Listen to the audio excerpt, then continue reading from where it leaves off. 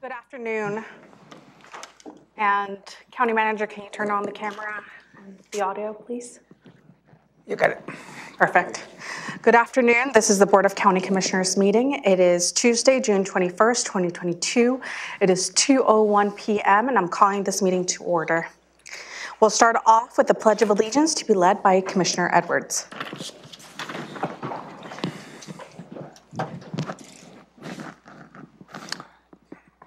Pledge allegiance to the flag of the United States of America and to the republic for which it stands, one nation under God, indivisible, with liberty and justice for all.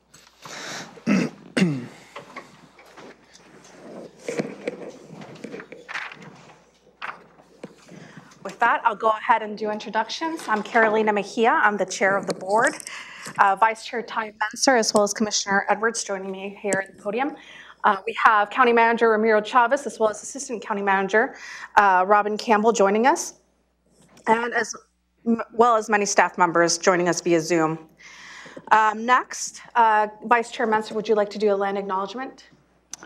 Yes, ma'am. We would also like to start today's meeting with the land acknowledgement. We would like to acknowledge and thank the Indigenous Salish peoples whose elders and ancestors have lived on and cared for the land and waterways of this county since time immemorial, and who still inhabit the area today. Specifically the Squaxin Island, Nisqually, and Chehalis people, our sovereign tribal partners.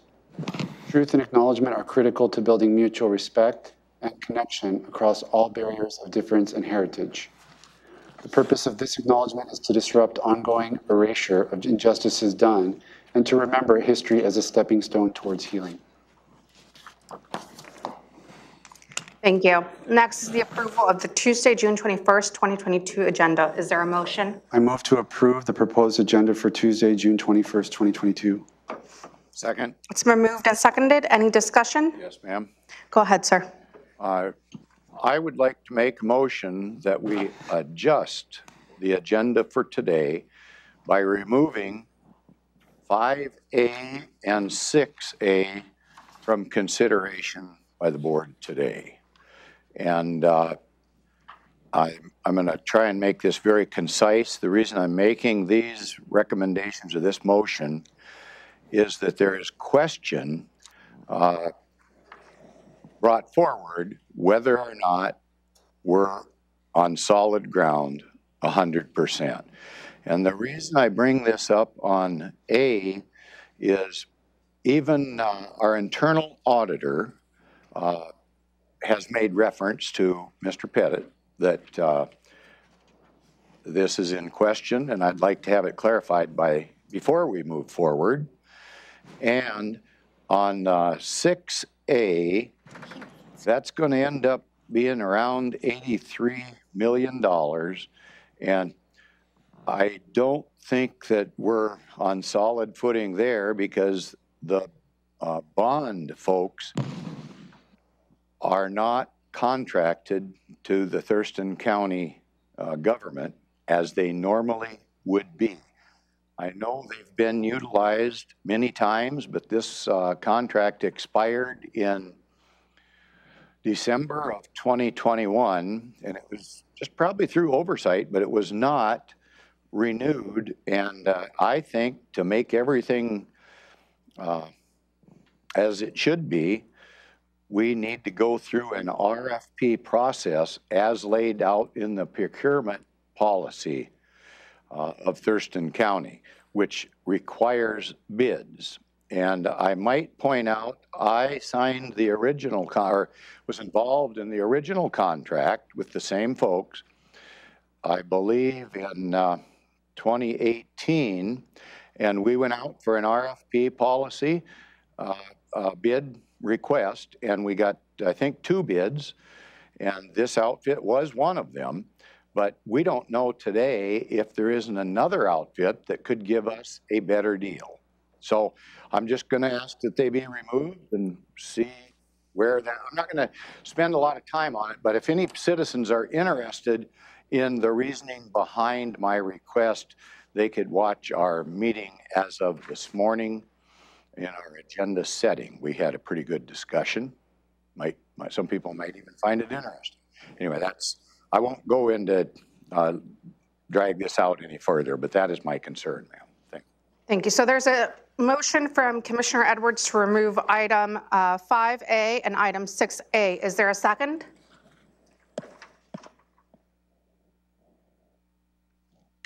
Hearing none, we'll move on. So there's an approval of the Tuesday, June 21st agenda. It's been seconded. With that, I'll call for the vote. Aye. Sorry, there we go. Commissioner Menser. Aye. Commissioner Edwards. Nay. All in favor? Okay. Motion passes. Next is the approval of the board meeting minutes from June 14th, 2022. I move to approve board meeting minutes from June 14th, 2022. Second? It's been moved and seconded. Any discussion? No, ma'am. I'll call for the vote. Commissioner Mejia? Aye. Commissioner Menser? Aye. Commissioner Edwards? Aye. So passes. Motion passes. Next, we have a presentation. It's Thurston County 4-H Youth Market Animal Cell presentation.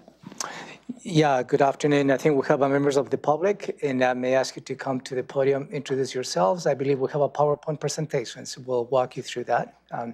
Please introduce yourself. Thank you. Thank you all for letting us be here today and give you this presentation. My name is Sawyer Hicks, and is this slideshow? Okay, thanks. All right, my name is Sawyer Hicks. I'm 17 years old, and I attend Tumwater High School, where I do cross-country and track.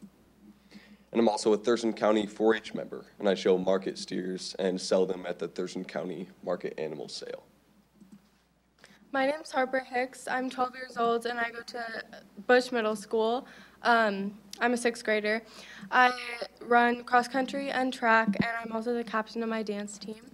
I'm raising my third 4-H market steer this year, and I plan to show and sell him this year at the Thurston County Fair and Market Sale.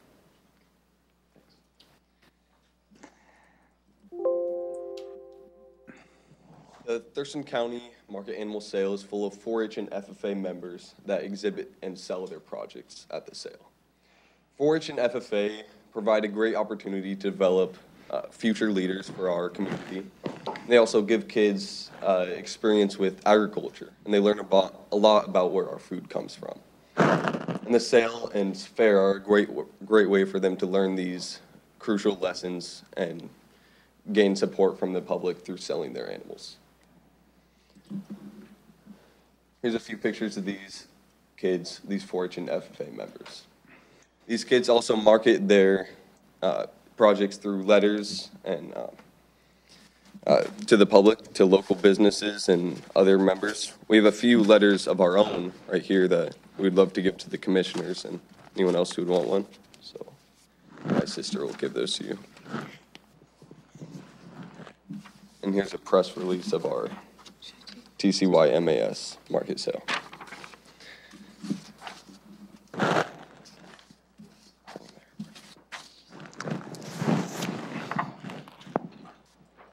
The market sale is a place where steers, pigs, lambs, goats, rabbits are all sold for market.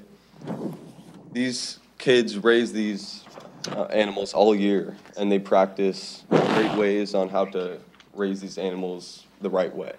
That's one of the things that the market sale strives, that these kids are raising their animals the right way. Here's an example of a market steer and the expenses that are required for the 4-H member, FFA member, to bring their steer to the sale.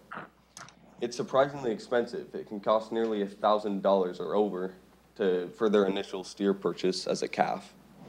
And then feed can cost another $1,000. And then equipment, health, care add up more. And then it's nearly $3,000 for these 4-H members to get their market steer all the way to the sale. So it's important they're supported and have a large number of buyers available to buy their steer at the final market sale.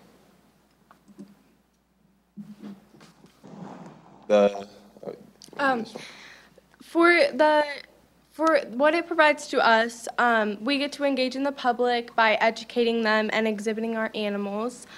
We provide a high-quality consumable meat It teaches us responsibility, empathy, husbandry, and one of our goals at the end is to recruit new youth participation, which is definitely a goal that we meet almost every year. This year there's 17 market steers, which is the biggest number since the 1990s. Some things we do after we sell our animal: we buy our new project, eventually save up for college or trade school, and return to the community. A couple of years ago, I donated $500 to the Thurston County Food Bank, and this year I'm planning on donating to the Thurston County Joint Animal Services.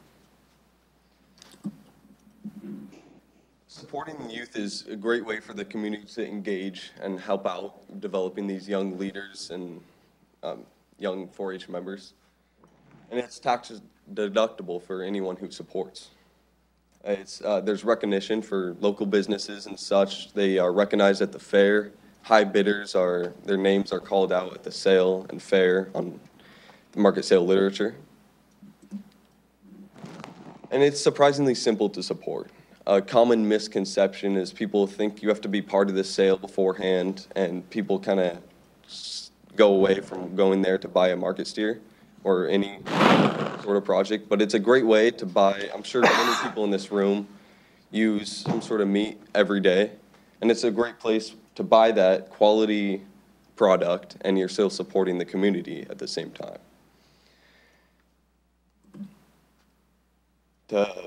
You can pre-register as a buyer at tcymas.org, and it's a great way to become educated and know about this sale beforehand.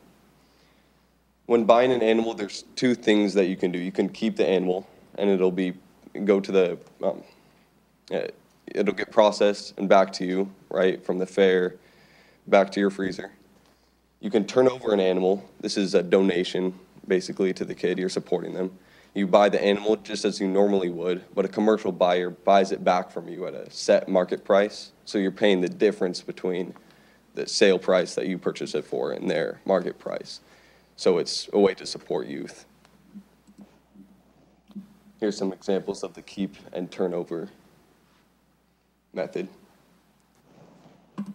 Then there's an add-on card. This is a donation of any amount that goes directly to the exhibitor. And these add-on cards are available online. Beforehand, you can send them into the fair, and you can also do it on sale day.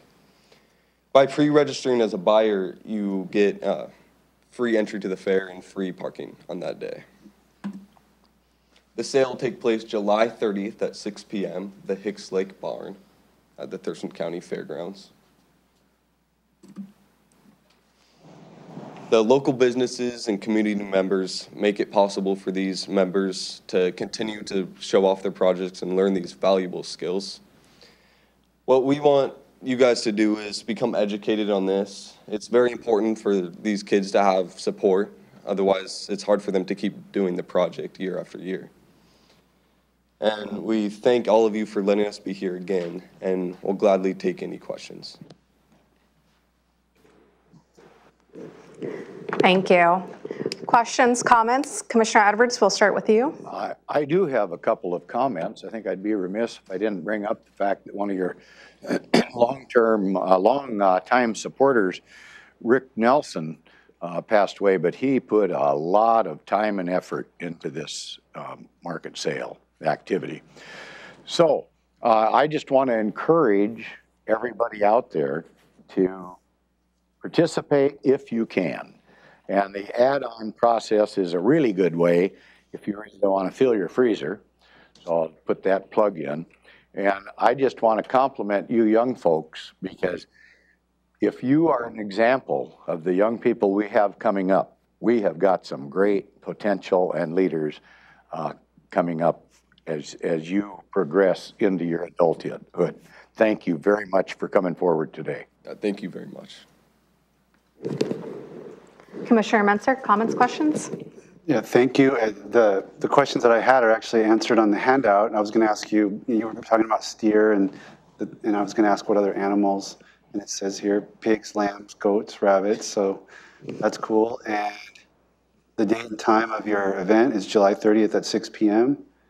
And I imagine even if you're not a buyer, you can come observe and. For sure, it's a great place to take your family. The fair is a great experience. So yeah, coming and checking out the sale is a great way to. Awesome. Thank you for being here. Yeah, thank you so much. You did a great job. I want to thank Sawyer and Harper for reaching out and doing this presentation today.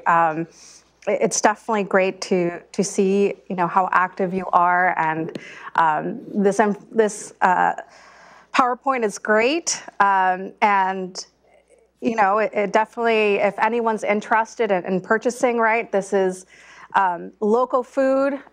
There's a huge environmental impact that goes along with it, and plus you're supporting these great youth members that are, you know, investing a lot of time and a lot of money, as we saw, into this. So thank you again for coming here. Thank you for the handouts too. You're welcome. Thank you. Have a great day.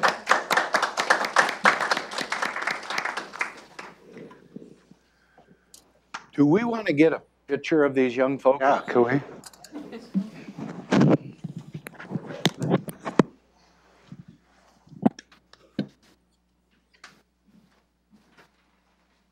You're stuck between us here.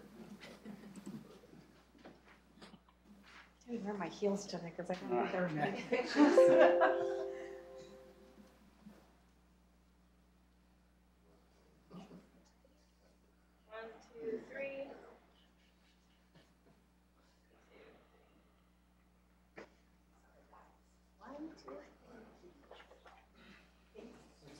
Thank you very much.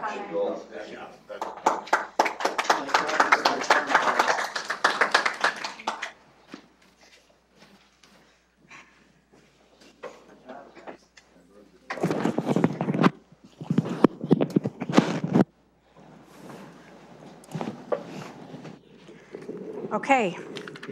Next is an opportunity for the public to address the board. There are some guidelines for public comments.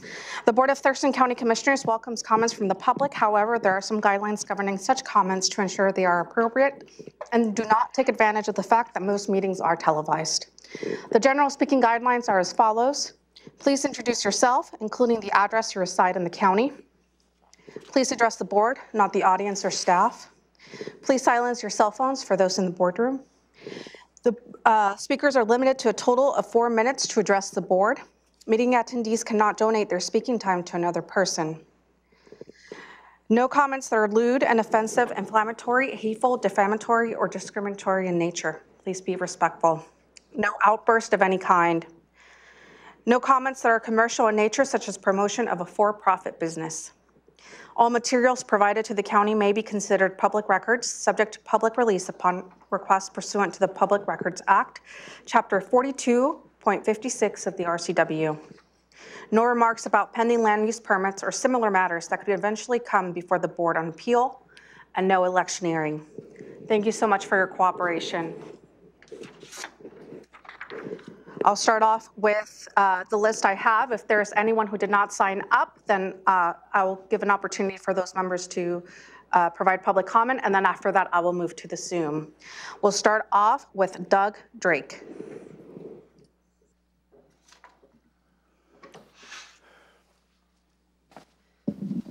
Hi, my name is Doug Drake. My address is 18710 Citrus, Rochester, Washington. I have a couple comments to make. For one, I want to thank the board, the commissioners, the county manager, and the people in the office. I did get a permit over the counter. We've worked really hard. You guys have worked really hard with me, and I appreciate all that. I think more people should see this process, and instead of complaining about stuff and not dealing with it, they should come in here and talk to you guys and see and deal with it this way, and maybe come out with a better outcome. And I appreciate all you guys' work. I don't want to leave anybody out.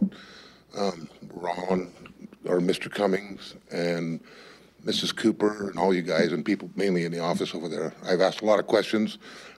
There is some things that when it comes to a pool, it's about a pool permit, but there's some more criteria that's going to be worked on, I think, make things a little bit more streamlined and a little easier to get over the counter. But I did get mine, and I just want to say thank you all for helping me get along with it. I know that they were working on it at the time, but me talking sort of helped things move along, and I just want to say thank you. So.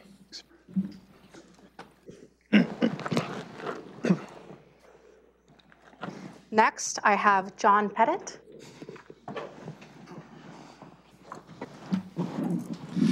Good afternoon, Commissioners. My name is John Pettit. I live at 9725 Rich Road, Southeast Olympia.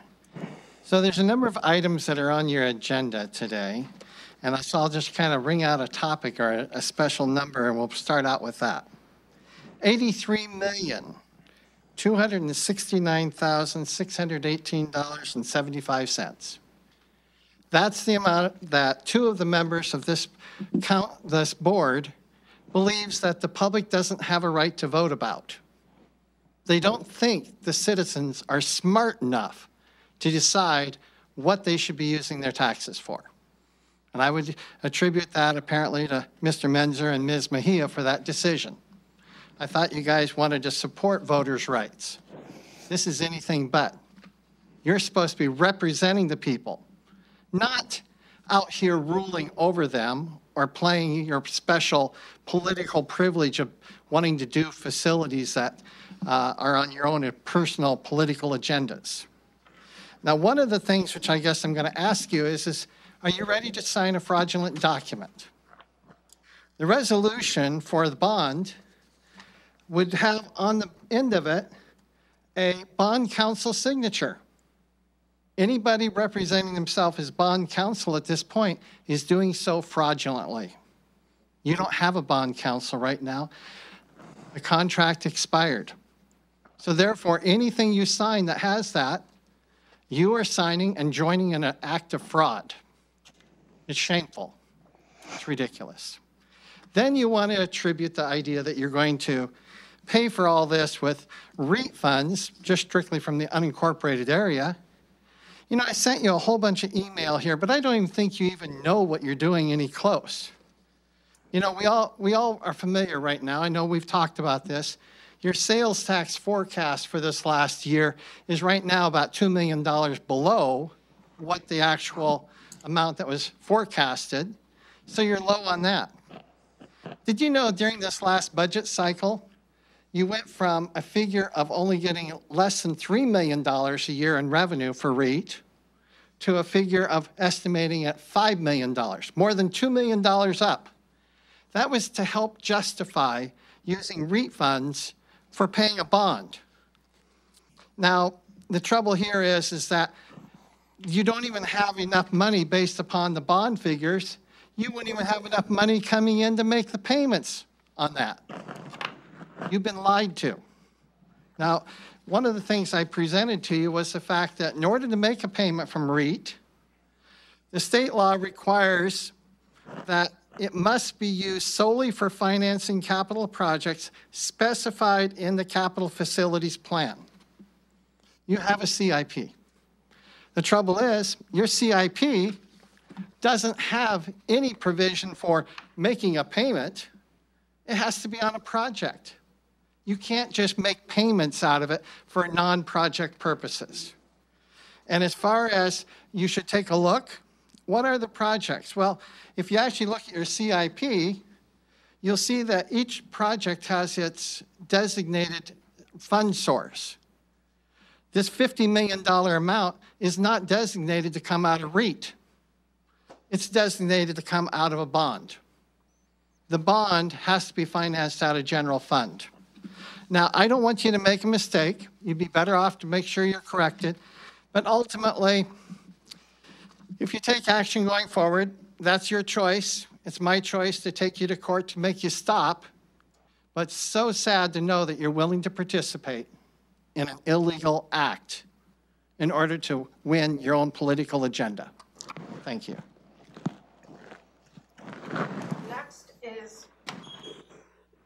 Your microphone. Next is Margaret Tudor.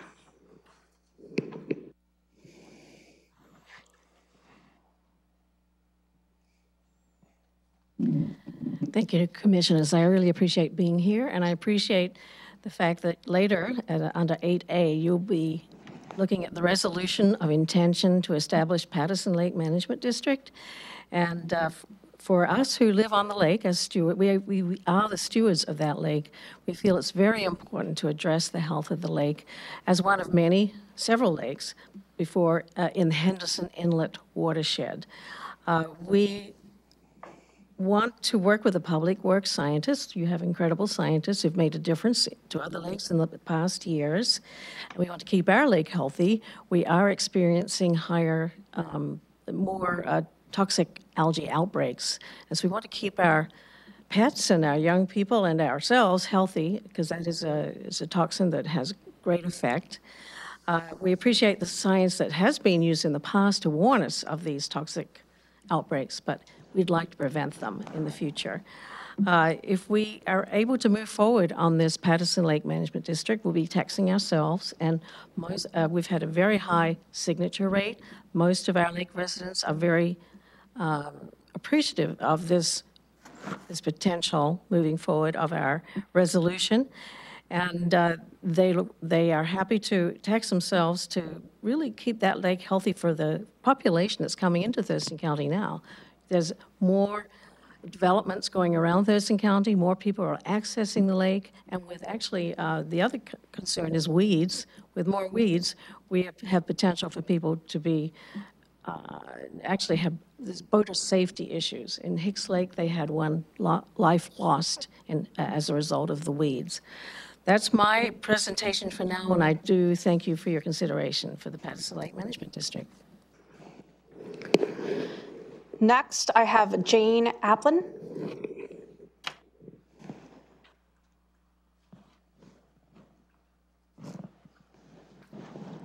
Good afternoon, Commissioners. Do you need name and address? Or?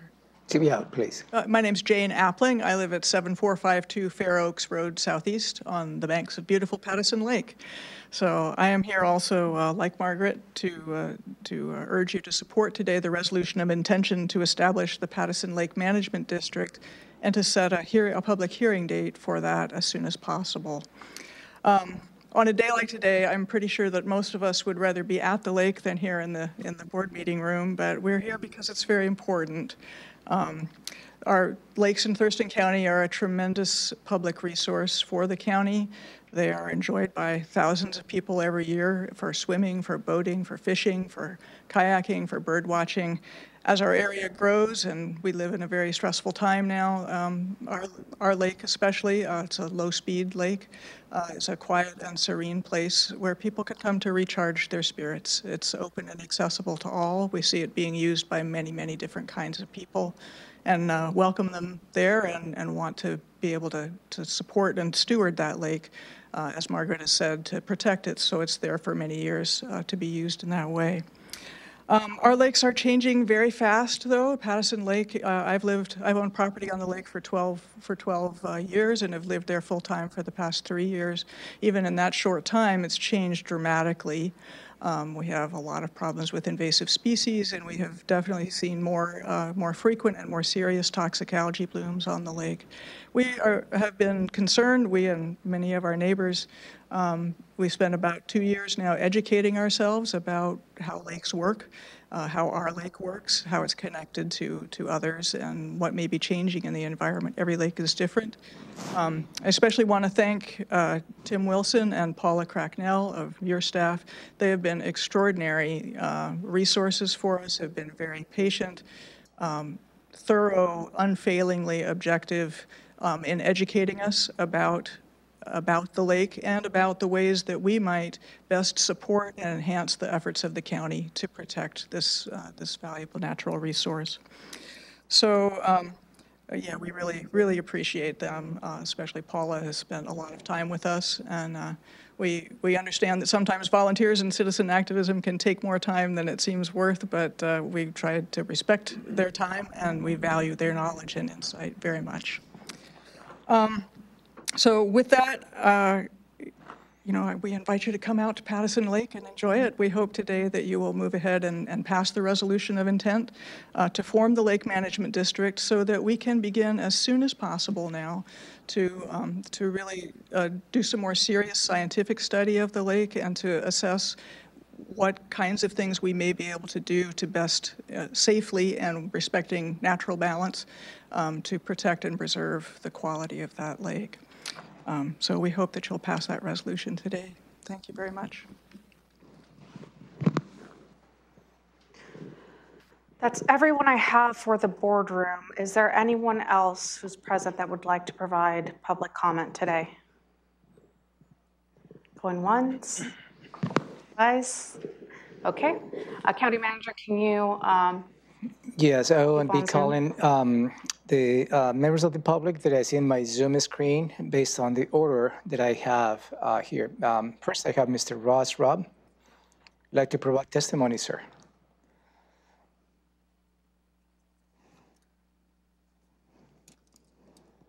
You're on mute.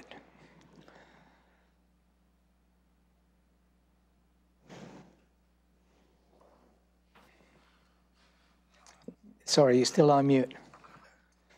Okay, unmute. There it is. Okay, there you go. You have 4 minutes, sir. Go ahead. Okay, thank you. My name is Ross Robb. I live at 5508 Pattison Lake Drive, Southeast in Lacey here. And I and my family have lived here for 49 years. When the row of houses along our shoreline were cabins from the old Mullen Resort. And we settled here and built a house and have enjoyed the lake all these years. Along with Margaret and Jane, I have to say the lake has gone through a lot of changes. We did have a Pattison Lake Management District before, and it cleaned up the lake. But I think that was in the 80s. I'll tell you that the last 3 years, it's been increasingly worse with the algae blooms. The weeds down either side of the railroad trestle, the Burlington Northern Railroad trestle, have gotten clogged up worse and worse every year. And I too am concerned about kayakers, boaters. We used to have a lot of swimmers that would just swim across the lake here because we had the 5-mile-an-hour speed limit and it was safe to do so. But the lake is definitely getting more dangerous and less usable in the summer. So in short, I'd just like to urge you to pass the resolution of intent today and as soon as possible get the public hearings going so we can get started on the studies that will be required. And that's it. Thank you. As a point of clarification for the members of the public who are here for the Pattison Lake, the action for the board to consider passing a resolution of intent and setting the public hearing is next week, not today. So that is on the agenda for next week. It's not on the agenda for today. Okay, thank you.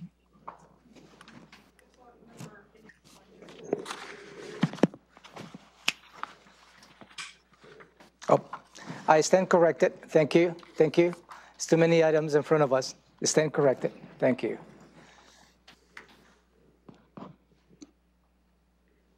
County Manager, do you want to call the, is there any? Yes, next I have Mr. Gregory Moe. Good afternoon, Commissioners. Thank you. Thank you, Mr. Chavez. An update on Flag Day. We had a very successful Flag Day last Tuesday. We had, I'd say 60 or so people showed up. The weather held out. It was a little breezy, a little cool, but it wasn't raining. And thank you to Commissioner Edwards for his speech. We appreciate his time, spending his time with us. And now a short real estate minute for you. You may recall back in early part of 2022, I was reporting averages of around upper 200s to 300 active listings in all of Thurston County, single family. Today, as of about 1:45, we had 469 active listings, single family residences. So inventory has increased.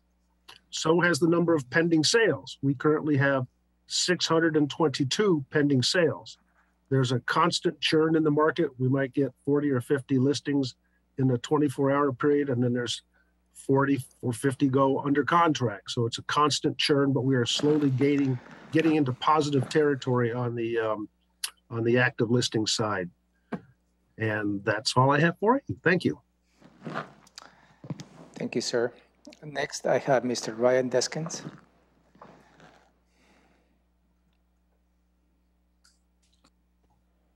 Yes, thank you. Oh, go ahead. You must be up, Maddie. Go ahead.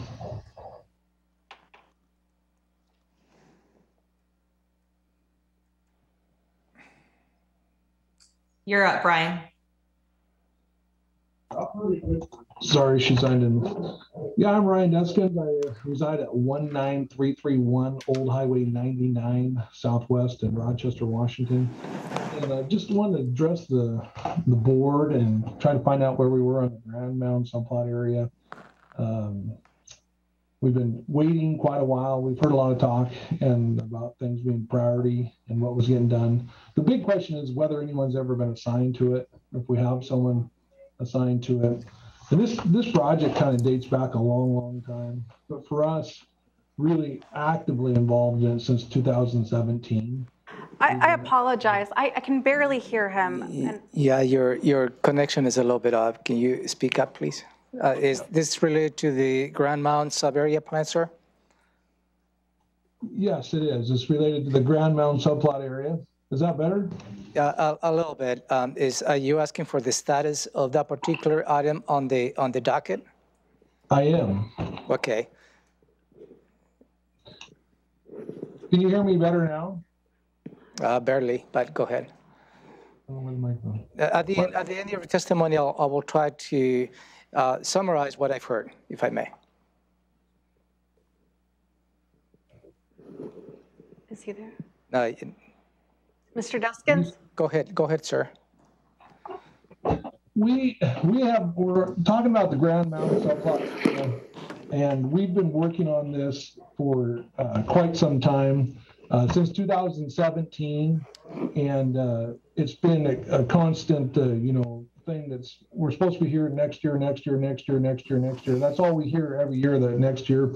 And even in the documents that we received over the course of time, it said we'll have an answer for us on such and such date, dating back to the 2018, 19. And then of course we had 20, we had the pandemic. And it's just been an ongoing situation where it seems to get pushed back further and further and further with no real action.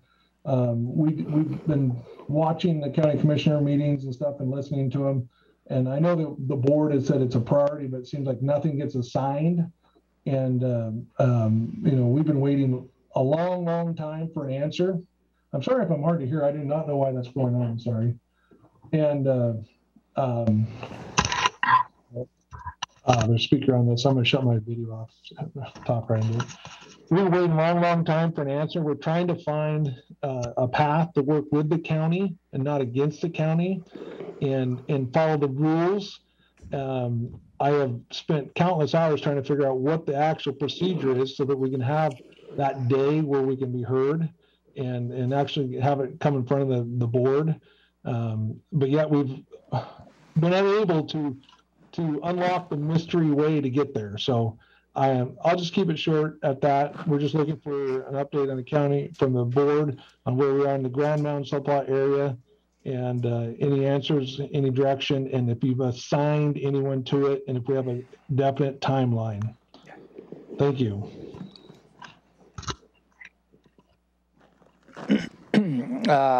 Thank you, sir. Next, I have Ryan Deskins, but perhaps may not be. Ma'am, you'd like to provide testimony? Hello, my name is Maddie Barnes, and I live in the Grand Mound area of Rochester as well. Thanks for the opportunity to speak here today. I'm also seeking an update on the status of the Grand Mound sub-area plan for the Grand Mound urban growth area. It was determined at the March 10th, 2022 commission meeting that this was a priority item. I'm curious, where are we at on this? And specifically, what is the process for moving forward? County officials continually express that they do not have the resources to accommodate these projects, which is what we are told is the cause of delay up until this point. So why not hire a private contractor? Thurston County can continue to control the process while applicants can help offset the costs through an increase in fees. In fact, applicants have repeatedly expressed their willingness to do this. Seems like a win-win. Thurston County continues to control the process while the private contractor does what they do best in the most efficient way possible. We've been researching this project, exhausting countless resources since the 1990s, with an extensive report being published by Thurston County in 1997. An additional report was published by the Chehalis tribe in 2009 through a grant provided by Thurston County. All of these reports include public input and achieve the same results. The demand for expansion and growth here is real, and it has been since the 90s. The people in our community have been asking for assistance in accommodating this growth for years. Current reality has far exceeded expectations, with the 1997 report projecting a population of 833. The actual 2020 population, 3,301. We need to expand the UGA in Grand Mound. We need businesses small and large to expand in our area, providing great local jobs and vital revenue that the community desperately needs. We live in an area that's heavily occupied by the Chehalis tribe, of whom owns prime real estate in our community, yet they're exempt from paying property tax and fuel tax. We need to expand our tax base. We need that revenue for our schools, utilities, emergency services, and more. And the expansion of the UGA will help do this significantly. In conclusion, we need some sort of forward progress on this project, and we need it soon. There are people in our community who have literally been waiting nearly 20 years for a decision on this, with their entire livelihood depending on it.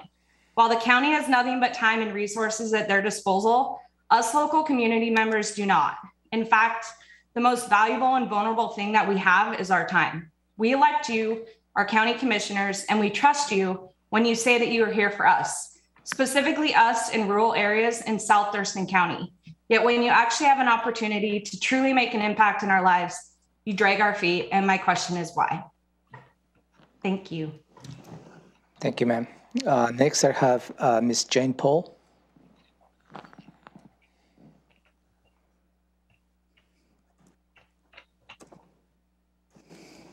Okay. Go ahead. You have 4 minutes. Okay. Thank you for hearing from me today. My name is Jane Poole, and I live at 7639 Atchison Drive, Southeast, and I am on the south side of Pattison Lake.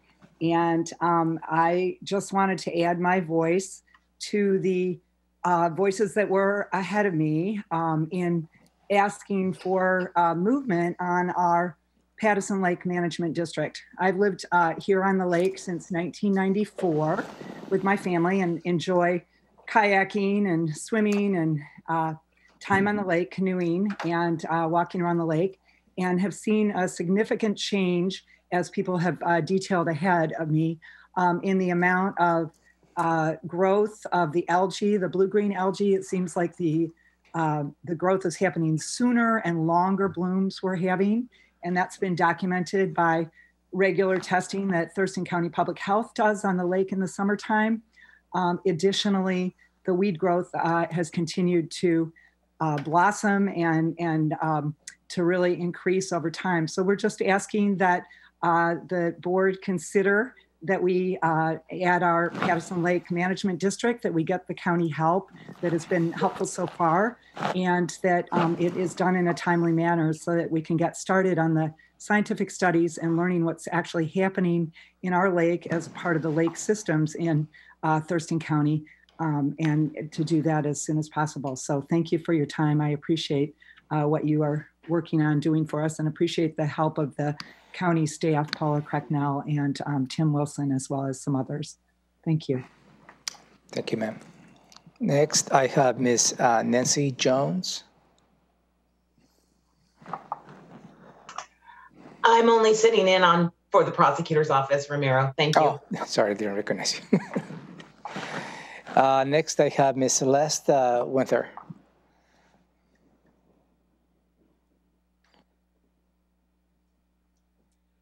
I'd like to provide testimony this afternoon. Let me move on. Next, I have Mr. Jerry Durker. Hi, my name's Jerry Durker. My address is 2826 Cooper Point Road, Northwest, Olympia, Washington, 98502.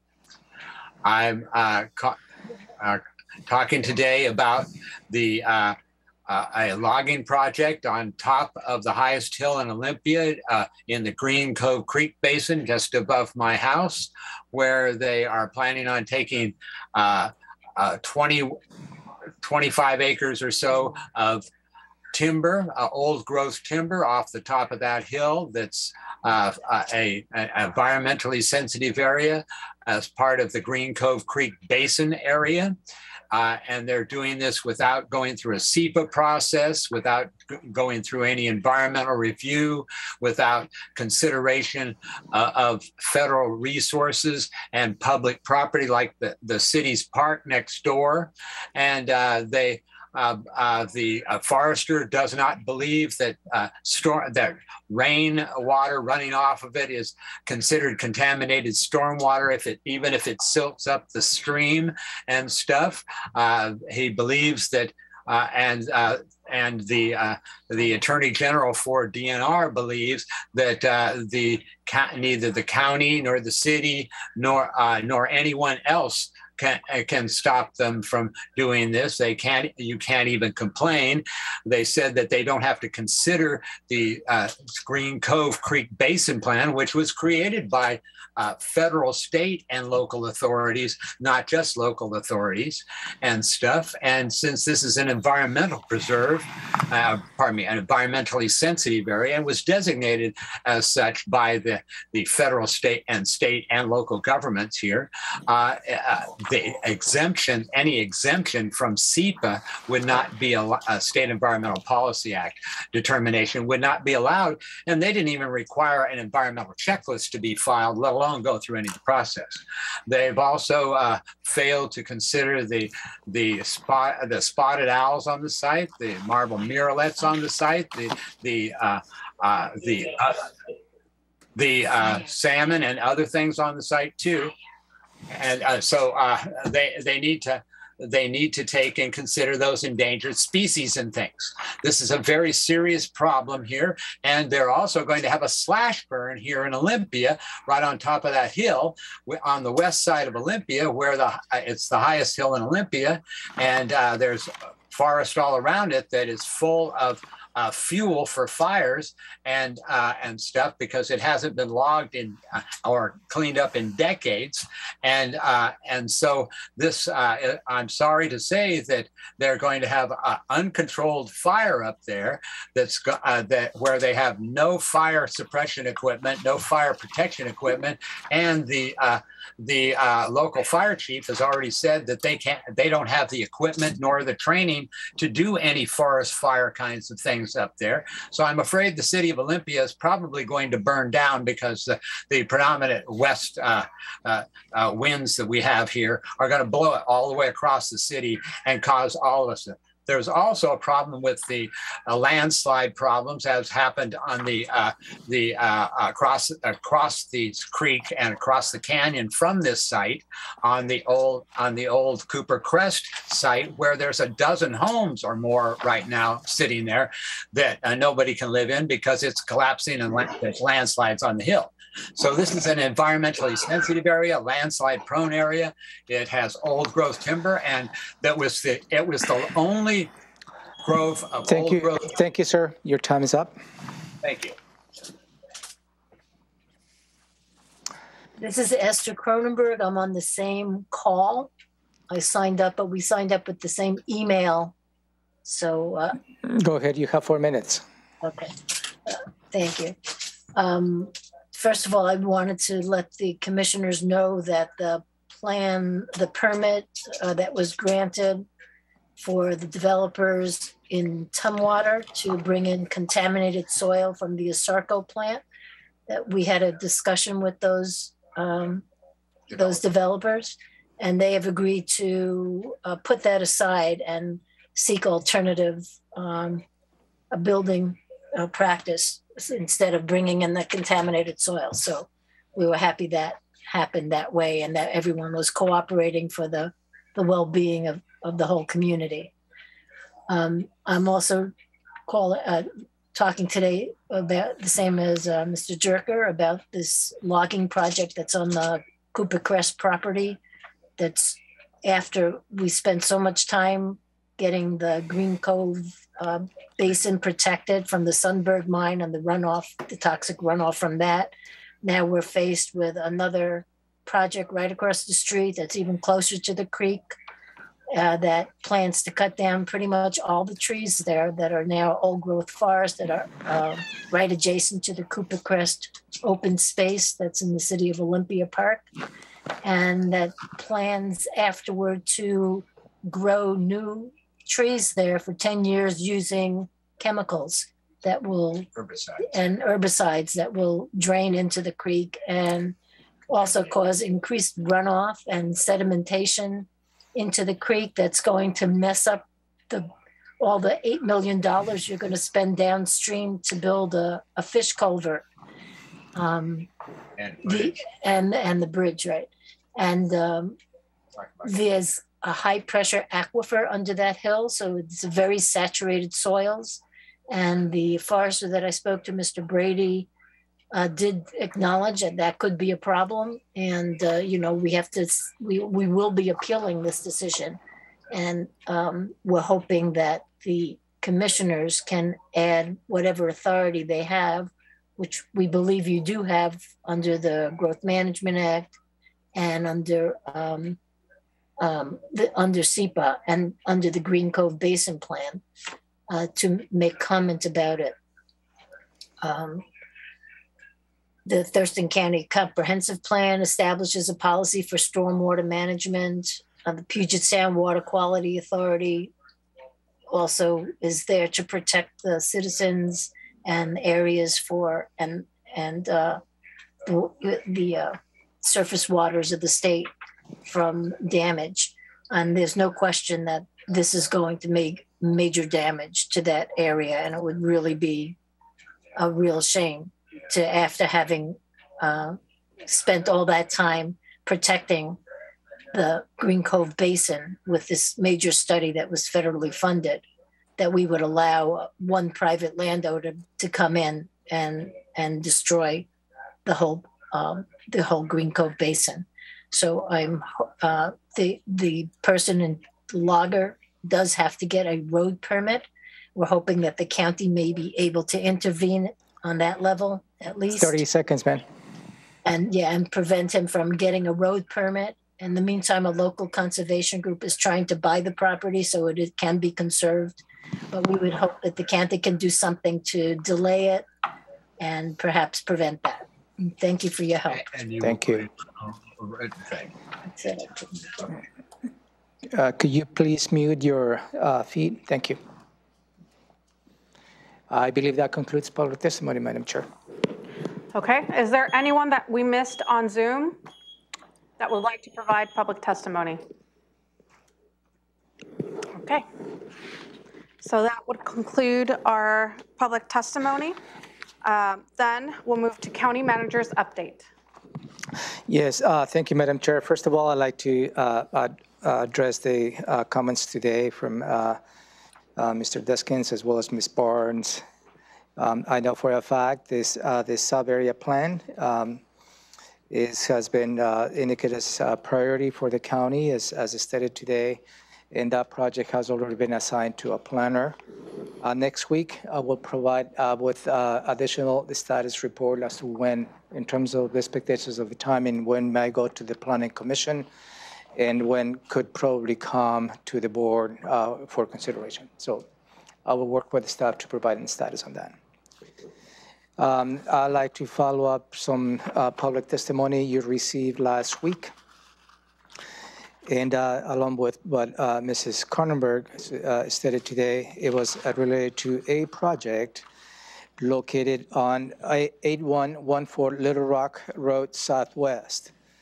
The proposal at this site was 62 lot subdivision, which planned to develop 9.9 acres. Within the context of this plan, they were planning to do a grading contract. And that grading was including in the SEPA, that's the State Environmental Protection Act checklist, which included the import of 18,000 cubic yards of material. And I believe that was the source of the comments you received from Ms. Karnberg last week, as well as the Board of Health from Mr. Cullen, from Mr. Murphy.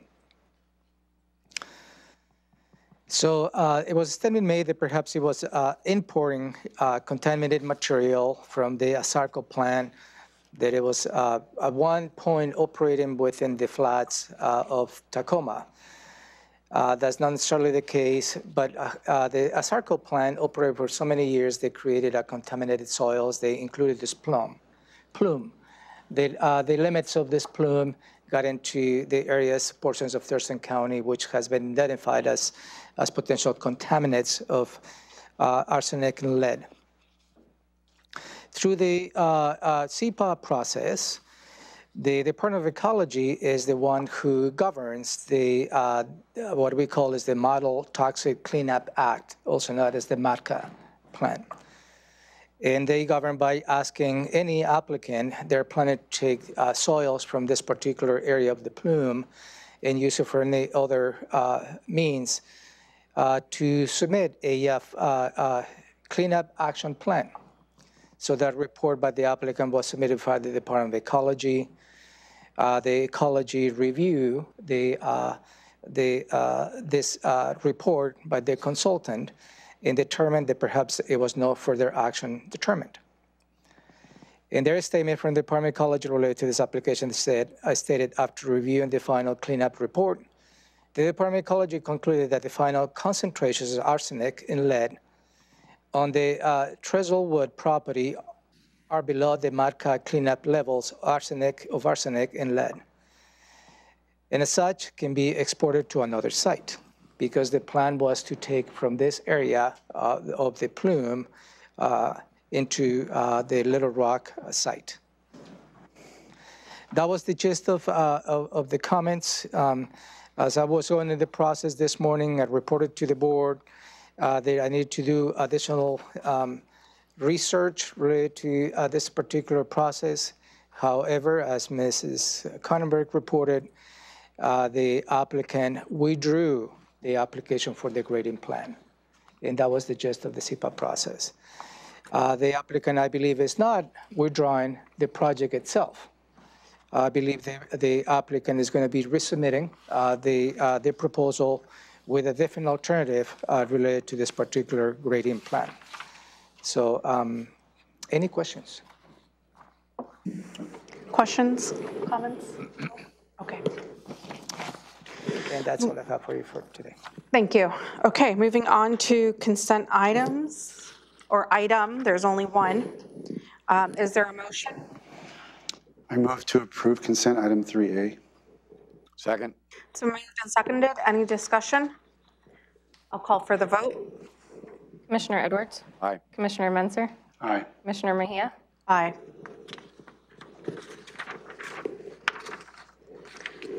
Next, moving on to department items, items 4A from the Auditor's Office, approval of the voucher list. Thank you, Madam Chair. For your consideration is approving the voucher list for the week of May 30, 2022, for a combined amount of $5,151,808.58.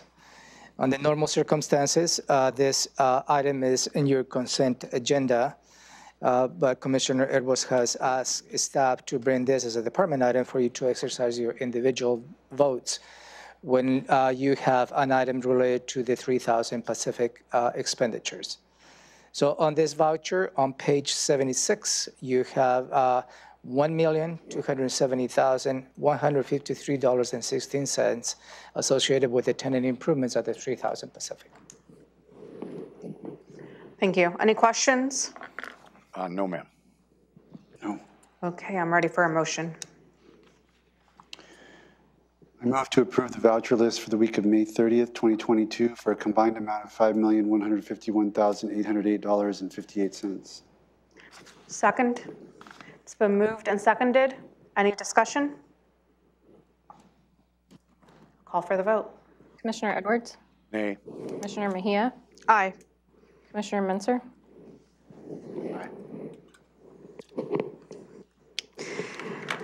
Next is item 5 from Central Services. Item 5A, contract award for atrium furniture, fixtures, and equipment.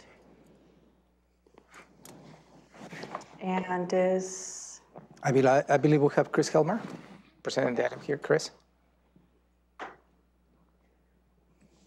Sorry for the delay. My name is Chris Helmer. I'm a capital project manager with Central Services. And this is a request for authorization to award a contract to Gordon Products Incorporated, otherwise known as Creative Office, in the amount of up to $2,025,558 for the atrium project furniture, fixtures, and equipment, and authorize the assistant county manager to execute the contract and any future amendments that do not exceed 10%. Thank you. Are there any questions? Yes. Commissioner Edwards? And I don't know if Chris will have the answer or maybe Rob, but what fund is this coming out of for this purchase? I've got that. Is that on? Yes. Thank you. Robin Campbell, Assistant County Manager, and we intend to use REIT 1 to purchase the furniture. Thank you. Any further questions, comments? Okay, I'm ready for a motion. Move to award a contract to Gordon Products, Inc., Creative Office, in the amount of up to $2,025,558 for furniture, fixtures, and equipment, and authorize the Assistant County Manager to execute the contract and any future amendments that do not exceed 10%. I'll second. It's been moved and seconded. Any discussion? Yes, ma'am. Go ahead, Commissioner Edwards. The next two items I have concerns over, but I'll get those in due course. I would like to point out that REIT 1 is a tax generated in the unincorporated area of Thurston County when a home sells or a property sells. And it's very much like the sales tax in the unincorporated area. It's not a tax against the incorporated area. And in this case, the citizens from the unincorporated area end up carrying the burden mainly because the incorporated citizens do not have to participate. So I think that is a fairness issue and a trust issue because this courthouse, even though it's an administrative location, if you will, for administrative offices, they are utilized by every member of Thurston County, those that live in the incorporated area and the unincorporated area. And I think that's commonly used, referred to as a user issue when that takes place. So I've got that concern whether or not REIT is a valid fund to use here. And I might point out that I had a conversation with Mr. Pettit about material that he sent in, and he said he talked to Darren Bennett, our internal auditor, and that he also had concerns. Now, I don't know what those concerns are, and I haven't had an opportunity to talk to him. But I do not see a need that this needs to be pushed through, and consequently, I am opposed to this moving forward. I did make a motion earlier to have this removed from the agenda, but that was not successful, so I'm not going to belittle this. Folks that can follow the concern here can look at our work session from this morning during agenda setting. Any further discussion? I'll just make a few points. Okay. This morning, external counsel confirmed that there was no legal issue. County manager provided an email from internal counsel who confirmed that, pointing at actually a change in the law that occurred many years ago specifically addressing a lack of clarity on this point and including this type of expenditure within REIT 1. And as far as unincorporated residents, REIT 1 is not a tax on unincorporated residents. It's something that's generated by real estate transactions, and it's a specifically dedicated funding source for facilities. And the county, by state law, has an obligation to provide county offices within the county seat, which is Olympia. So there's really no way you would not have that connection between the real estate transactions and at least expenditure of some of them on facilities within the county seat, because that's state law. So it's really not an argument that I think has any merit whatsoever. So, and I have no concern about that piece of it. That's the structure of the law. I'll call for the vote. Commissioner Edwards? Nay. Commissioner Menser? Aye. Commissioner Mejia? Aye. Next, from the Commissioner's Office, item 6A, bond resolution for acquisition and remodeling of various county buildings. Thank you, Commissioner. Robin Campbell, Assistant County Manager. This afternoon, I am requesting that the board approve a resolution to delegate authority to issue general county debt, also known as bonds. It's the normal practice of Thurston County to delegate authority to the Assistant County Manager to issue bonds at a time that is most advantageous to the county. The bonds in question are limited general obligation bonds. As you heard at your work session this morning, for at least the last 40 years, this is the type of bond that Thurston County has issued, and it is the normal practice of counties in the state of Washington, if not across the nation, to issue limited general obligation bonds under a councilmanic action. The parameters are set in the resolution. The bond issue would be for a maximum of $52 million, a maximum interest rate of 5.5%, no longer than 25 years, and the funds would be used for acquisition of buildings, remodel of buildings, and capital improvements in county buildings as approved by the Board of County Commissioners. This action has the recommendation of the Thurston County Finance Committee. Our county debt policy requires that the Finance Committee take action, and the chair is here with us this afternoon, Treasurer Jeff Gadman. Just to address a few additional things, our bond counsel is designated by Thurston County Prosecutor John Thunheim. And that designation does not come with an expiration date. So the signature on the resolution is valid.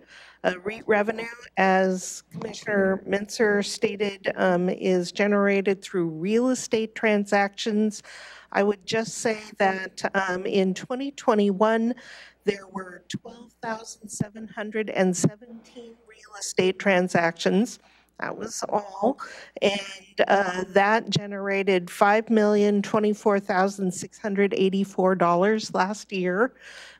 So very few transactions that generate a lot of REIT money. And through May of 2022, the county had collected $2 million. Our forecasted revenue this year is just over $5 million. We forecasted a little less than last year, and the highest months of REIT revenue are generally in July, August, and September, so yet to come, and we are on pace to achieve that revenue. General obligation, as you heard from council this morning, the board can commit REIT funding to pay for the bonds, but should we not have sufficient REIT, you do commit to pay from the general fund. That is part of the practice. And finally, this project is on the county capital improvement plan. So we've ticked all the boxes, if you will. And I would be happy to answer any additional questions that you may have. Thank you. Treasurer Jeff Gadman, is there any additional information that you would like to provide? Good afternoon. Thank you, Jeff Gadman, County Treasurer. Thank you for your time. I just want to add, so the Finance Committee in their review process does have the bond advisor and bond counsel in the room. They are there to answer any concerns or questions that the Finance Committee may have. We had none, and so we did pass unanimously to recommend to you to adopt this. Could you state who is the Finance Committee? Certainly. So I am the chair of the Finance Committee by statute. The County Auditor, Mary Hall, is the vice chair of the committee by statute. And then the chair of the County Legislative Authority, in this case, Commissioner Mejia, is a member. I was not at that meeting, just to clear the record. Just to clarify, who makes the Finance Committee? Thank you. Okay. With that, any questions from the commissioners? Commissioner Edwards? Yes, ma'am. Do we have a contract with bond counsel?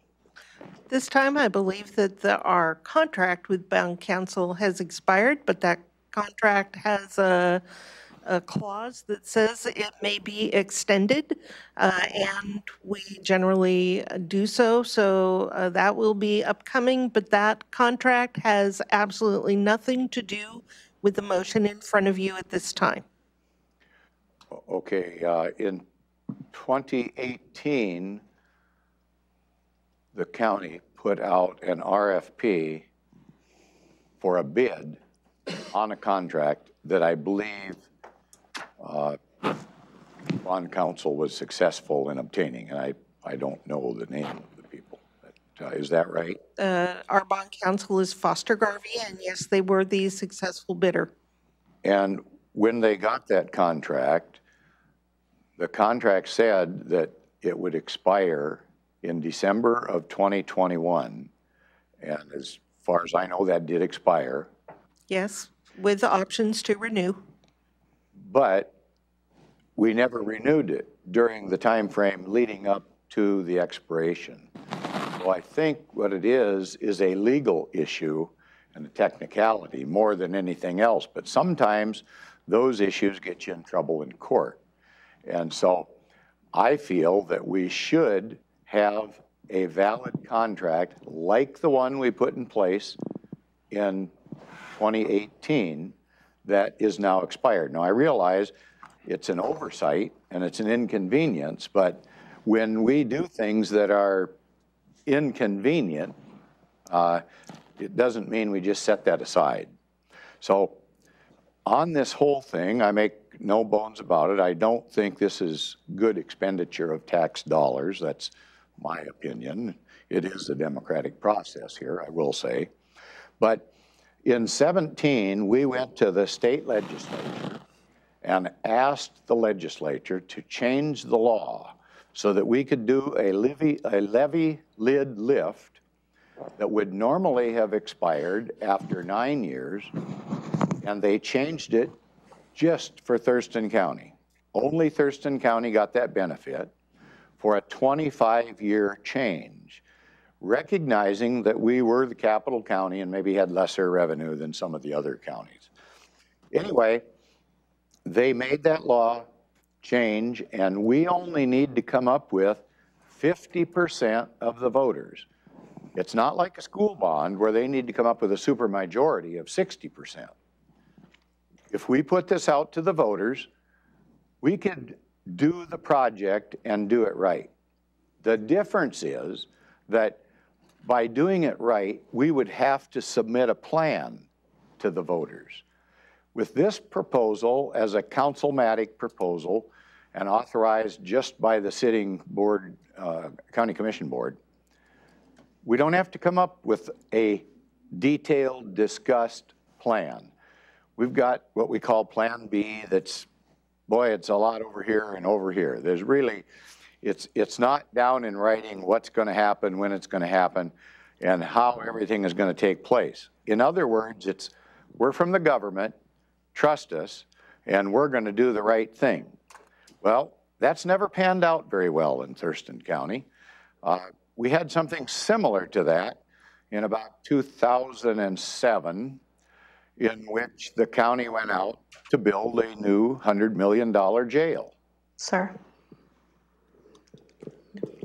So we're getting short here, am I hearing, or we're limited on what we can say? Well, no, sir. I'm just going to remind that we had very ample discussion that I let on for a long time this morning. So okay. If you could start wrapping it up, I would appreciate it. I will start wrapping it up, ma'am. Recognizing time constraints, anybody that has any interest in this topic, I didn't get to cover all these points, but if you watch our work session from this morning during agenda session, you can pick up on those. And they are taped and available on YouTube if you would care to see those discussions. Anyway, this is $83 million that I don't think we need to spend at this point in time, because it's not a good plan. It's a mediocre plan at best, but I would hope that we could rethink this and end up with a situation, and the legislature went to a lot of trouble to change the law for Thurston County. A 50% vote is not that hard to do. We just need to let the voters know what the plan is and make sure it's a good plan. So I'll forego any further comments, ma'am. Any further questions or comments?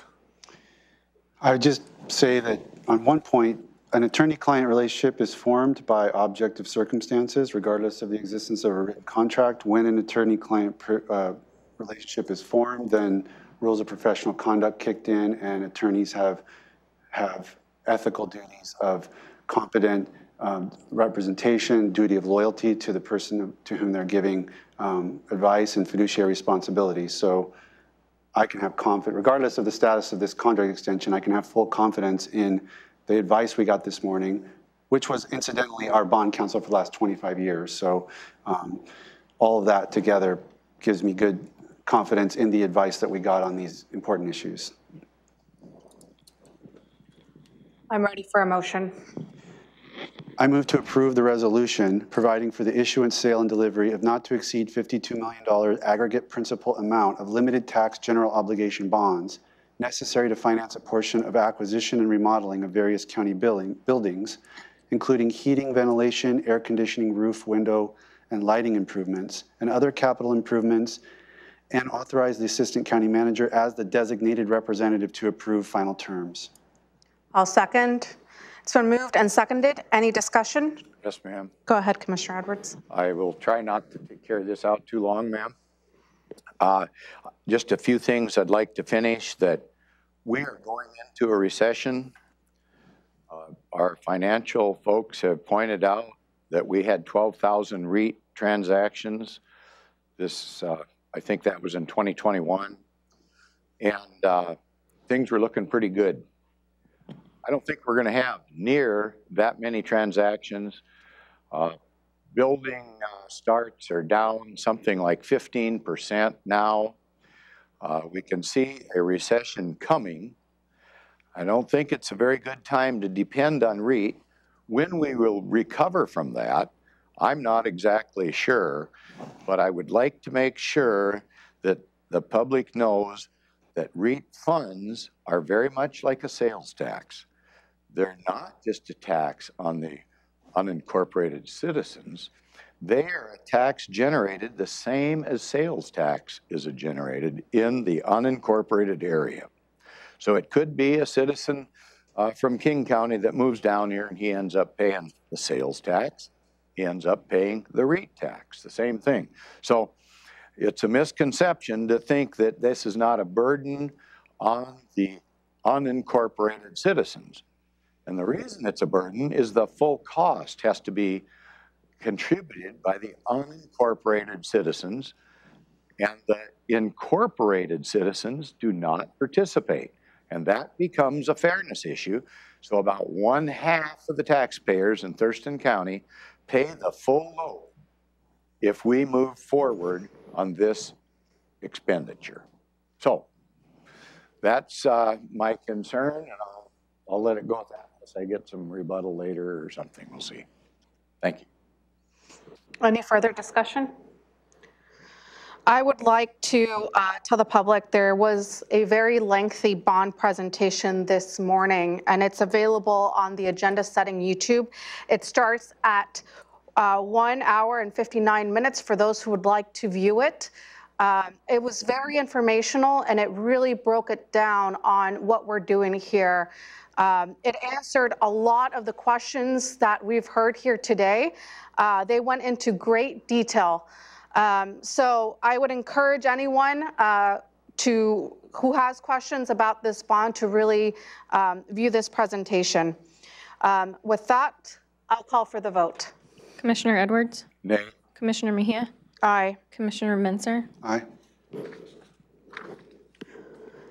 Next, Public Health and Social Services, item 7A, professional services contract between Thurston County and Thurston County Food Bank.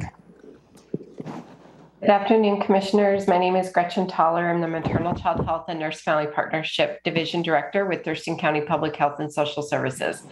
I am seeking approval of a Thurston County professional services contract with the Thurston County Food Bank for the amount of $130,000 for the period of June 21st, 2022 through December 31st of 2022.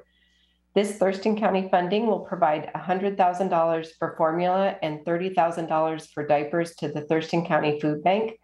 The formula and diapers will be distributed through all of the Thurston County Food Bank satellite sites to ensure access to these items throughout the county.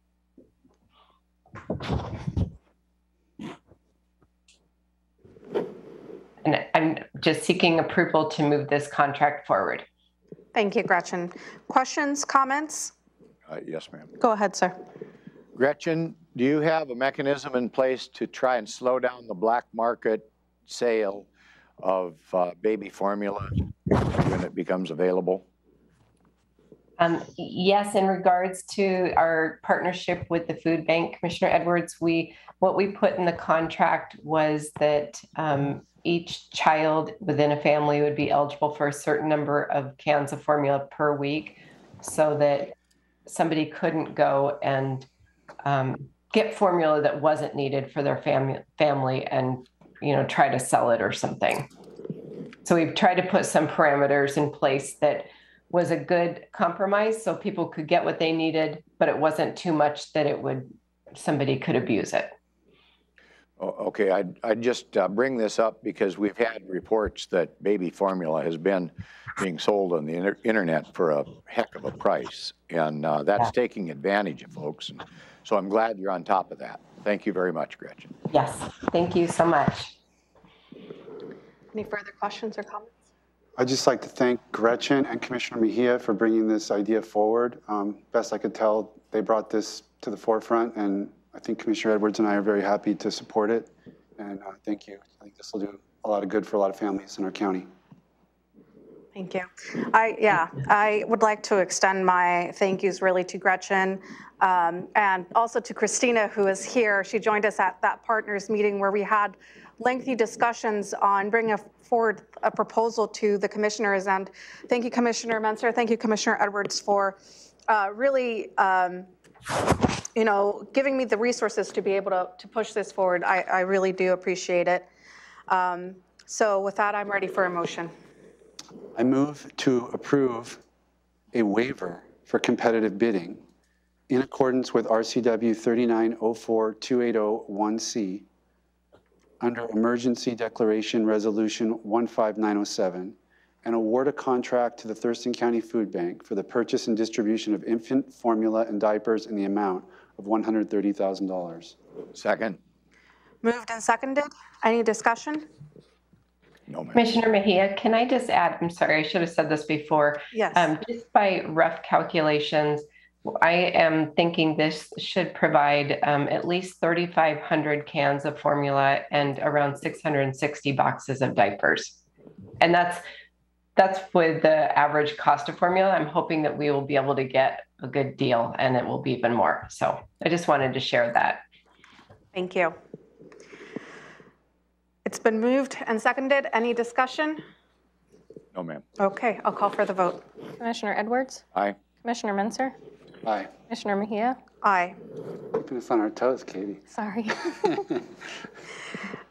Okay, next is item 7B, contract with Interfaith Works for right-of-way shelter beds.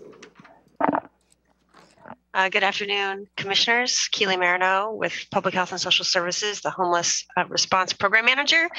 Today, I am seeking approval to move forward with a contract with Interfaith Works for $3,396,000 for 3 years to provide up to 24 beds for houseless individuals who are currently residing in the Department of Transportation right-of-ways and who will be removed from those right-of-ways in the upcoming months. This is in response to the governor's proviso to clear the right-of-ways in 5 priority counties. And I bring this to you today for approval. And I'm happy to answer any questions. Questions? Commissioner Edwards? No, again, I'd point out that we've had a lot of discussion on this, including this morning at our work session. Thank you. Thank you. Questions, Commissioner Menser? A lot of discussion on this one, yep. Okay, I'm ready for a motion.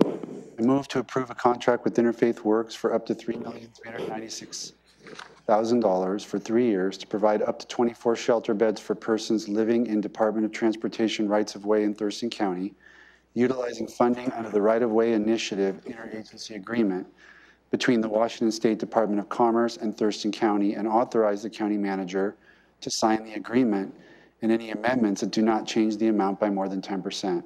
Second. Moved and seconded. Any discussion? I have one point here. Go ahead, sir. It's just something I brought up this morning. I just like to, this reads like we're spending a lot of money, but in fact, we're using state money to displace local dollars, which will then, those local dollars can be available to do other projects or amplify other projects. So it's kind of almost the exact reverse of how it reads. And because of the state stepping up with these resources and prioritizing these rights of way, it'll help us stretch our local housing dollars further. So pretty excited about that. Okay. I'll call for the vote. Commissioner Edwards? Aye. Commissioner Menser? Aye. Commissioner Mejia? Aye. Next, item 7C, request for proposals for outreach and hotel leasing for unsheltered households living in Department of Transportation rights-of-way. Thank you, Commissioners. I am today coming to you to also seek approval for to move to authorize this request for proposals for our office to receive those proposals to provide outreach in the right-of-way encampments over the next 3 years. Up to $300,000 for 3 years will be offered for that contract. And then subsequent to that, also a $200,000 contract for hotel vouchers for those who are actively fleeing domestic violence, who are also living within the right-of-ways. This is also in response to the governor's proviso. And I'm here to answer any questions beyond that. Questions? Commissioner Edwards? No questions. Thank you. Commissioner Menser? No. Okay, I'm ready for a motion. I move to authorize a request for proposals for the Thurston County Office of Housing and Homeless Prevention to receive proposals from agencies to provide outreach and hotel leasing to unsheltered households living in Department of Transportation rights-of-way. Is there a second? It's been moved and seconded. Any further discussion? I'll call for the vote.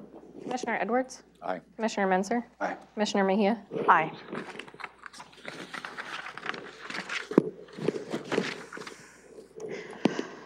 Next items are from Public Works. Item 8A, resolution of intention to establish Pattison Lake Management District number 23 and set a public hearing.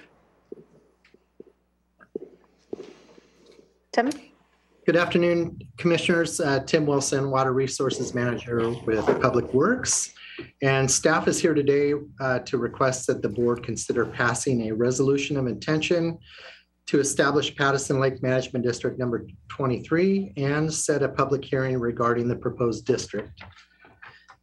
Patterson Lake residents have petitioned for formation of a county-supported lake management district that met the requirements of RCW 3661, which establishes county's authority to establish LMDs and requires that at least 20% of the affected district acreage landowners sign a petition for consideration. The legal process for formation of a proposed LMD includes 4 major steps, and the entire process requires 8 separate board actions. The board is asked to take action on step 1 to pass a resolution of intention to establish an LMD, and step 2 to set a public hearing to hear community objections. RCW 3661-030 requires the date for the public hearing shall be at least 30 days and no more than 90 days after the adoption of the resolution of intention unless an emergency exists. RCW 3661 requires the board prior to passing a resolution of intention, and again prior to authorizing a community vote, to consider whether the formation of the proposed LMD appears to be both in the public interest to create the LMD and the financing of the LMD maintenance activities are feasible. The criteria for making the considerations was discussed in detail at a board briefing held on April 20th, 2022. The resolution of intention serves several functions. It speaks to the statutory validity of the petition. It outlines what an LMD and how it is managed. And it outlines the general purpose of the proposed district, the proposed rate, and the duration of the LMD. If formed, an LMD creates a county-managed program directed by Public Works and supported by a county-managed advisory committee who provide input and information to Public Works on short and long-term management strategies. The county maintains staff who serve as technical experts regarding lake management activities. Thurston County LMDs are subject to all county-adopted policies and procedures and are required to align work plans to complement and support all board-adopted programs. Further, any LMD formed by the county will operate under the Thurston County Lake Management District Administrative Rules, which outline the relationship, roles, and responsibilities of the county and communities partnering under an LMD structure and help ensure work plans and lake management efforts remain in the public interest. If formed, management of the Patterson LMD would require an additional half of a full-time equivalent county employee, depending on components of the work plan. The purpose of the proposed LMD, as stated in the petition received by Thurston County, is to protect the water quality, fish and wildlife, recreation, and aesthetic values of Patterson Lake through the implementation of appropriate lake management programs. The Patterson Lake Management District is proposed for 10 years, beginning on January 1, 2023, and sunsetting on December 31, 2032.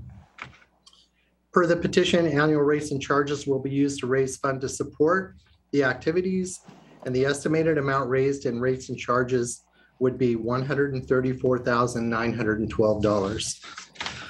Upon adoption by the board of the resolution of intention, staff would post to the county's Healthy Lakes website the petition received from the Patterson Lake community, the proposed boundary with affected parcels, parcel information with the proposed charges, the resolution of intention that was passed, and any other information needed to inform the Patterson Lake community in advance of the public hearing and eventual vote of the LMD.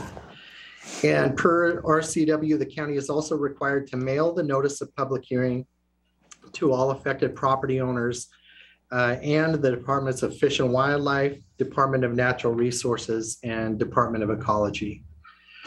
So with that, staff is recommending the board move to approve the resolution of intention to establish Patterson Lake Management District number 23.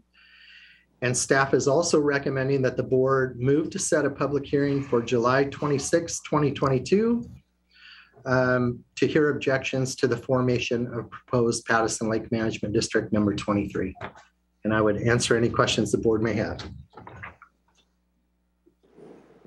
Questions? Commissioner Edwards? Tim, is there any additional information on the district number 22 or 23? District number 23 as listed in our motions. I'm sorry, Commissioner. Additional information regarding the proposed Patterson. What does management district number 23, what is that referring to? That is the proposed Patterson Lake Management District that the community has petitioned that the board form. Are you asking about the numbering? Yeah, I mean. I think you addressed that this morning, Tim, about the numbering of. The numbering of the issue. 23. What's number 1 or what's number 24? What does the number 23 denote? So the numbering is related to the board taking action to form or reform any lake management district. So as discussed in agenda setting this morning, our 2 active LMDs right now, Long Lake and Lake Lawrence, are number 21 and 22 because they were the most recent versions of our LMDs. So they're sequenced. So Patterson, if formed, would be number 23, and the next petition that comes forth would be number 24. Okay, one follow-up. You made reference to, as we move forward on Patterson Lake, that they have to abide by rules, something about the lake. Who put those rules together? Where did those rules come from? The LMD administrative rules were developed by Public Works. They were developed partly at the request of commissioners at our April 26th agenda setting meeting that followed our April 20th briefing to the board, and partly address the question of roles and responsibilities for the LMDs. The administrative rules were rolled out to the petitioning communities of Patterson and Offutt Lakes at a recorded Zoom meeting that is online, and then further rolled out to the Long and Lawrence communities on June 1st in a similar meeting. And did those organizations have input into the rules? No, they were developed by Public Works to address the need for roles and responsibilities based on long history and lessons learned working with the communities in order to provide a more effective and successful relationship with the communities. Okay, thank you. Questions, Commissioner Menzer? No. Okay, I'm ready for a motion. I move to approve the resolution of intention to establish Patterson Lake Management District number 23 and move to set a public hearing for July 26th, 2022 at 3 p.m. or soon thereafter as the matter may be heard at the Thurston County Courthouse, Building 1, Room 280, to hear objections to the formation of proposed Patterson Lake Management District number 23. And I have a question before I proceed that motion. Tim, it says, is that from the statute? Can people come and provide support, or is it only a hearing to hear objections?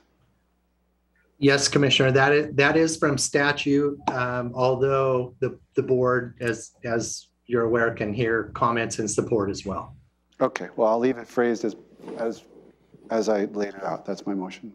Okay, is there a second? Second. It's been moved and seconded. Any discussion? Yes, ma'am. Go ahead, Commissioner Menzer. I just want to say, and there's folks from Patterson here, and in the middle of working out wrinkles, I will say, with our existing lake management districts and our special district, your request came in.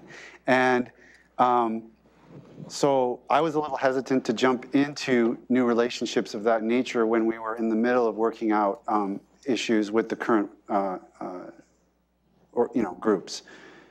But I met with the Lake Management District community leaders, Paula and Mike, I explained my concerns at great length. They expressed their concerns at great length. I felt we had a good understanding, and they heard me and I heard them.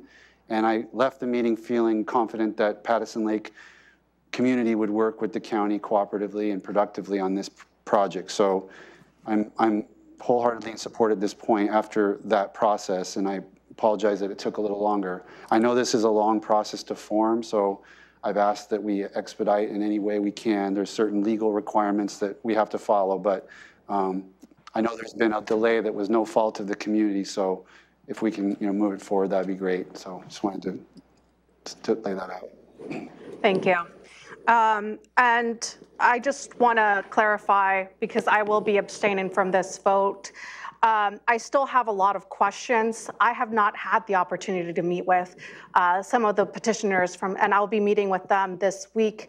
I also have follow-up meetings with different staff members, and it's just to answer my questions. I still have a lot of questions, and that's why I'm abstaining. I do not want to delay the process, so I felt that was the best way to address this. I have received many of your emails, both in support, and I've received some with questions as well. So just know that I have received them. I've read them through all of them, and just wanted to clarify my vote today. Any other further discussion? No, ma'am. Okay, I'll call for the vote. Commissioner Edwards? Aye. Commissioner Menser? Aye. Commissioner Mejia? Abstain.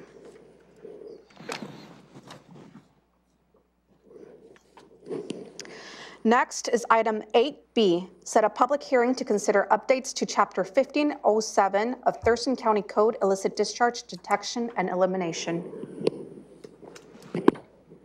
Good afternoon, Commissioners. Ryan Langen, Stormwater Operations Manager with Public Works. For your consideration this afternoon, requesting that you set a public hearing to consider updates to Chapter 1507 of Thurston County Code, illicit discharge detection and elimination. The 2019 to 2024 municipal stormwater permit issued by the Washington State Department of Ecology requires the county adopt a source control ordinance prior to August 1st of 2022. Staff reviewed and proposed changes to Thurston County Code, Chapter 1507, which relate to illicit discharge detection and elimination and source control in unincorporated areas of Thurston County. Required and recommended code revisions include references to a source control program consistent with the requirements of the Western Washington Phase 2 municipal stormwater permit, ability to require the application of source control best management practices for pollutant generating sources associated with existing land use and activities, updated terminology, sequencing, and definitions consistent with the permit and Thurston County's Drainage Design and Erosion Control Manual, update referenced county department names that have changed over the years, clarification of enforcement actions, including the addition of compliance agreement as a compliance pathway. The proposed code revisions reflect changes recommended by Public Works, Community Planning, Economic Development, and the Prosecuting Attorney's Office. Internal and external outreach efforts on the proposed updates were robust and included the following: postcard mailing to 42 properties that are potentially affected by the source control requirements, updates to the Public Works Stormwater webpage, including the draft documents, a summary of the changes, and online comment forms. On May 25th of 2022, the Board of County Commissioners briefing was held to inform the board of the proposed updates to Thurston County Code, Chapter 1507, and next steps in the public engagement and adoption process. With that, staff is recommending that you move to set a public hearing for Tuesday, July 19th of 2022 at 3 p.m. or as soon thereafter as the matter may be heard at the Thurston County Courthouse, Building 1, Room 280, to accept public comment on the proposed amendments to Chapter 1507 of the Thurston County Code relating to illicit discharge detection and elimination. Thank you. Thank you. Any questions? Commissioner Edwards? No questions. We've had a lot of discussion on this. Thank you. Commissioner Menser? No. I'm ready for a motion. Move to set a public hearing for Tuesday, July 19th, 2022 at 3 p.m. or soon thereafter, as the matter may be heard at the Thurston County Courthouse, Building 1, Room 280, to accept public comment on the proposed amendment to Chapter 1507 of the Thurston County Code relating to illicit discharge detection and elimination. Second. It's been moved and seconded. Any further discussion? No. Call for the vote. Commissioner Edwards? Aye. Commissioner Menzer? Aye. Commissioner Mejia? Aye. Motion passes. Next, from the Sheriff's Office, item 9A is to set a public hearing to receive public comment on the ordinance to amend section 2.130.030 Public Records Index. Under Sheriff Brady. Hey, good afternoon, Commissioners. Ray Brady, Under Sheriff with the Sheriff's Office. The request before you today is to set a public hearing for August 2nd of this year to propose the public an opportunity to comment regarding a change to the county ordinance, county code, specific the Public Records Index and cost for providing copies of public records. Earlier this year, in January, you graciously provided the Sheriff's Office with funding for body-worn and in-car cameras. We are currently in the process of getting all of that set up. And a portion of that is specific to the public disclosure PDR laws and our PDR section. RCW 4256-240 is the specific RCW that governs that as far as public records. It outlines what can be charged to the public for those records, and specifically who is also exempt from those charges of public records. Our office has worked closely with the prosecuting attorney's office in developing a costing model that we plan to use for providing these redactions to these videos. And so we are requesting the opportunity for the commission to set a public hearing on August 2nd to propose an amended change to the county code.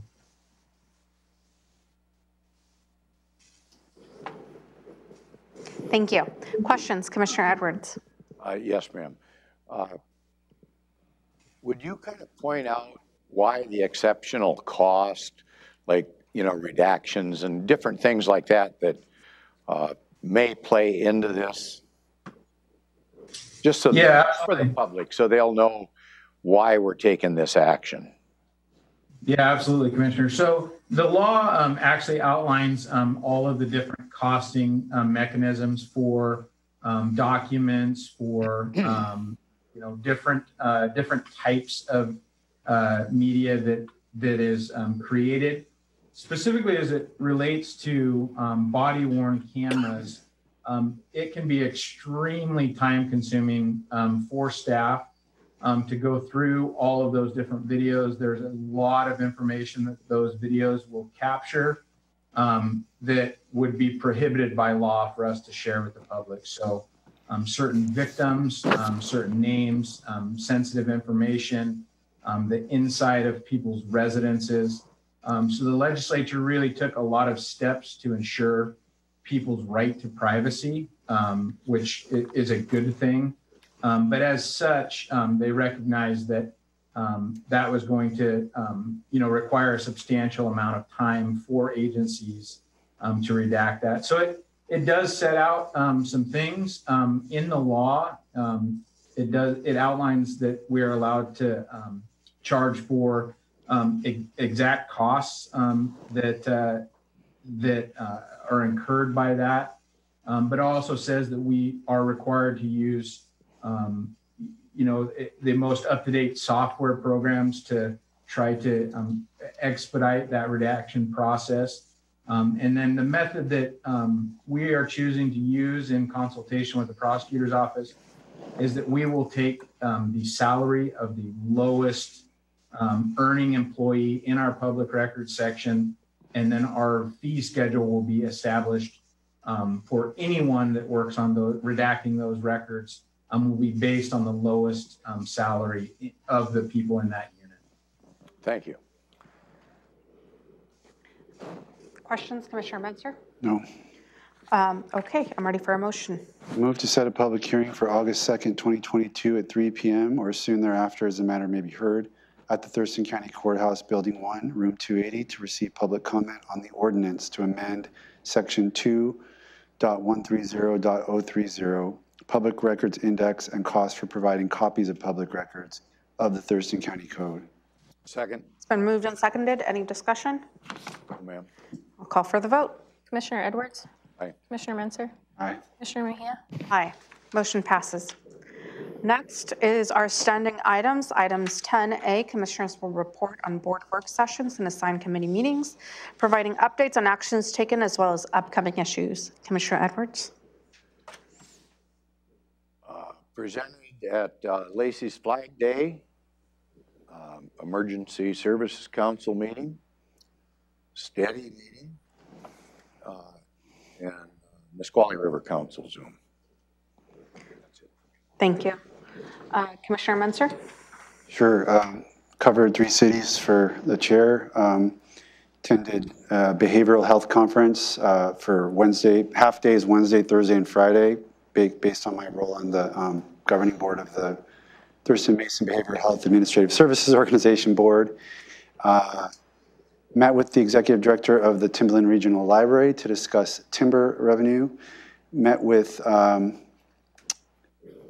attended Juneteenth events, various community events all weekend. It was packed with stuff, plus Father's Day, so it was a very busy weekend. And that included Nisqually Land Trust event. And that's my report. Thank you. I was on vacation last week, so I attended the Tuesday meeting via Zoom, and I also attended the RHC executive meeting, and that will be happening this Wednesday, so we just set the agenda for tomorrow. But I got back this weekend. I did attend several community events related to Juneteenth, and then as well as the Nisqually Land Trust Conservation Dinner. Okay, with that, the county manager will review the Board of County Commissioners schedule for the week of June 21st, 2022. Thank you, Madam Chair. Let me walk you through your combined schedule where at least 2 commissioners will be present. You will have individual appointments on your individual calendars. Those will not be part of my report. Here in a few minutes, in a different Zoom, you will have your regular Transportation Benefit District meeting. Wednesday, June 22nd, 9 in the morning tomorrow, you will have a briefing related to the Human Resources Internal Services rates, and that is just in preparation to the upcoming budget process. 10:30 tomorrow, Wednesday, June 22nd, you have a briefing related to the 2023-2028 Transportation Improvement Program, new projects. And then you have been invited tomorrow at noon to participate on the Racial Equity Luncheon. Thursday, June 23rd, 8 in the morning, you have a briefing related to the Central Services and Information Technology internal rates. 10 in the morning, June 23rd, you have your regular commissioners check-in, and the agenda has been posted. Following at 11:30 on June 23rd, you have a briefing at 11:30 related to the US 12 and Sargent Road project. Friday, June 24th, you have a briefing at 9:30 in the morning related to the internal services rates provided by financial services. And then you have been invited at 2 in the afternoon to participate in a retirement party for a